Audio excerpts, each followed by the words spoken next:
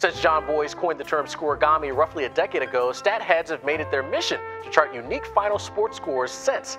But did you know there's a weather version as well? I'm Alex Wallace, and this is Weathergami. Okay, that's enough with the homage. What is Weathergami?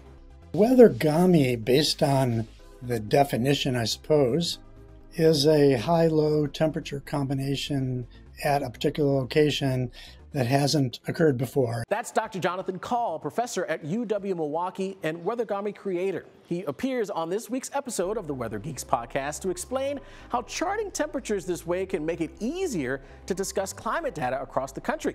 And as fate would have it, Las Vegas, the site of this year's Super Bowl, has achieved Weathergami this week. Monday, the city recorded a high of 49 with a low of 46 degrees for the first time ever. To learn more about Weathergami and what it can show us, watch or listen to this week's episode of the Weather Geeks podcast.